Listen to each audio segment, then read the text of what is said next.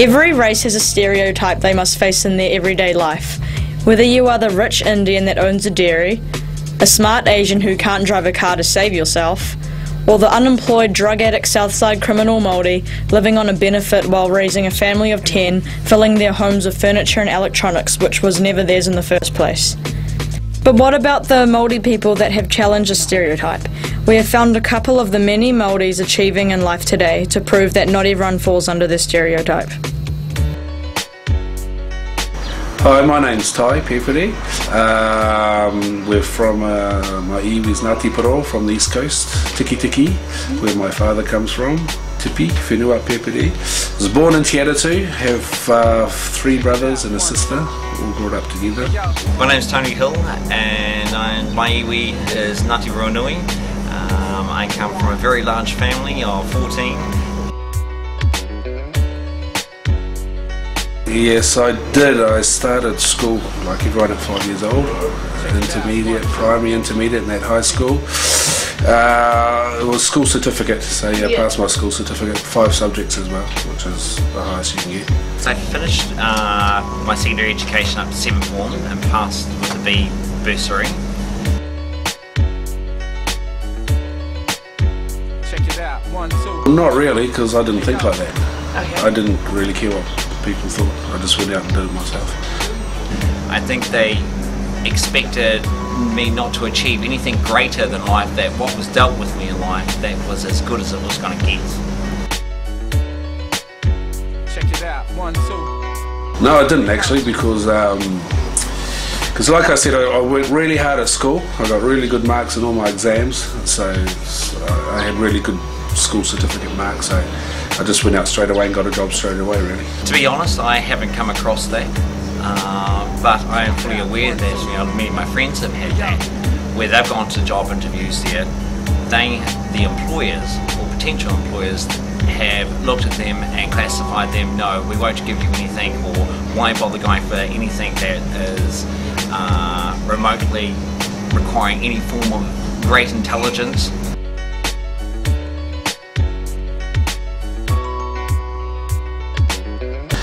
Work hard. Work really hard, Yeah. which is the same for everyone, really. Specifically went out to do it on my own. That was important to me, that I did it. I was the orchestrator of my future, that I made sure that I made the decision, so should I fail, I can only blame myself.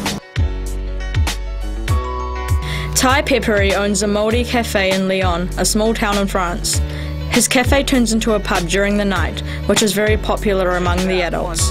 Tony has a more family-orientated cafe located in Mount Eden Village. It is called the Sierra Cafe. The cafe is a very successful business that is open during the day and is very popular amongst the locals. We tracked down another 2 students, both at different schools, and interviewed them about what it is they are doing now and what they are wanting to achieve in the future. Adam Henry, currently being educated at Mount Albert Grammar, is in a developing league team. He hopes to make it into the New Zealand Rugby League team, the Warriors. Kia ora, my name is Adam Henry. I go to Mount Albert Grammar School. My iwi is Ngāti Tūwharetoa and Ngāti Gold Coast. I'm currently in the Vodafone Warriors development squad, hoping to break into the 26 next year. Yeah. Basically, it's just the best, I wouldn't say the best, but about 60 handpicked players all around New Zealand, mostly from Auckland though, and just train. They just train for like 6 months, 3 months or whatever, and if you get improvements over that month or over those months, you get put into the Toyota Cup.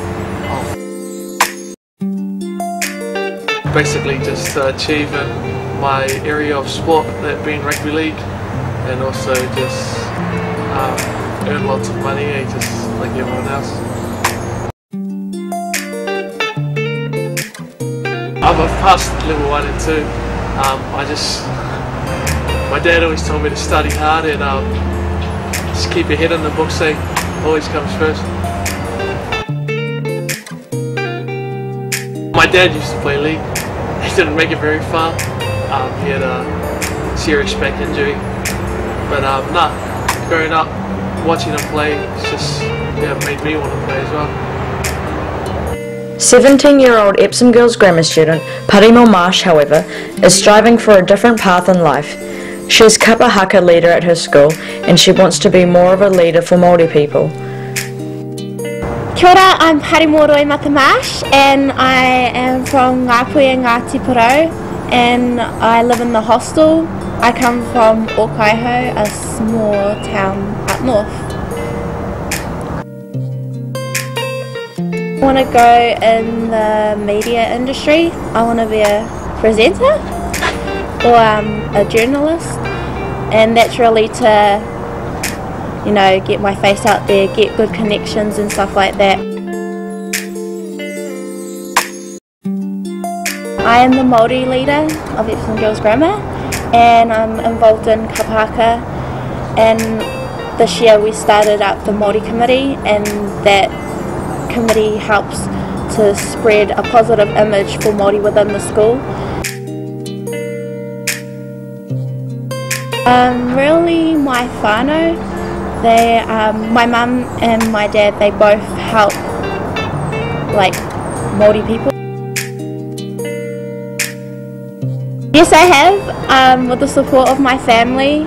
I've gotten merit endorsements in both level 1 and 2, hopefully in level 3 as well.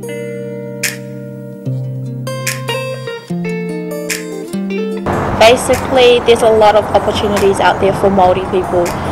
There's scholarships, there's sports scholarships. Normally we do well in sports, and you know, getting involved in the school, like doing kapa haka, that always keeps you out of trouble and stuff. Basically, just never give up. Just set yourself a goal that you want to achieve, and just try harder. Like just try and achieve that. And allow our life's opportunities to get in the way and feel that we don't fit in or we're not adequate enough. That is all wrong. Believe in yourself there. Utilise your families, utilise the people that you know, utilise and recognise all your talents and the things that make you who you are. Lift your head up and work hard. Don't worry about anyone else, just think of yourself and just go for it and work hard, and you will succeed. Rags to riches, start an addict, you'll know how the story goes.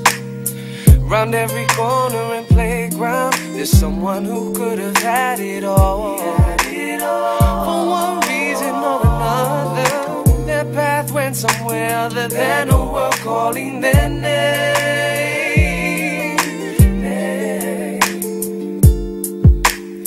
From A-grade students to class A users, what's happening with our kids today? Tell me what's happening with our kids. Wasn't by our own, can't sleep anymore. Sisters work on